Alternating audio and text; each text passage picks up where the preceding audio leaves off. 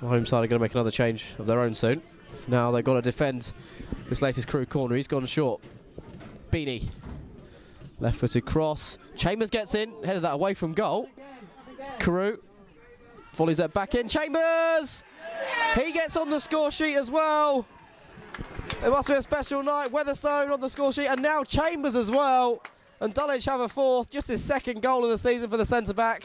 Thought his chance had gone. He headed his first attempt away from goal. Carew volleyed it back into the mix, and he gets up to nod home into the far corner. So no one picked up Beaney from the original corner. Chambers headed away. Carew volleyed it back in, inviting for Chambers. Big smile on his face. 4-1 to Dulwich. And surely that's the points now.